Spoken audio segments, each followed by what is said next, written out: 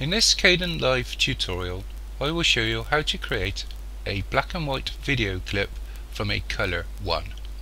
I've assumed you have a basic knowledge of editing in Kdenlive. Links to my video editing beginners tutorials are included in the description below this video for those that don't. Other tutorials can be found in my playlists. Okay, well, I've imported this video clip of a train. Seem to have a few of these, and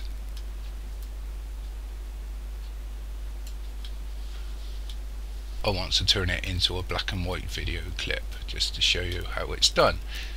It's very easy. In the effects box, left click next to color and look for a word saturation. Hold down your left mouse button, as you already know, and drag this over to your clip. Then simply left click in the box that says saturation and drag down till it says 1. It won't go any lower than 1. And that's all there is to it. Not much else I can show you there. You've created a black and white video clip from a coloured one. Simple as that. Then all we need to do now is render your video.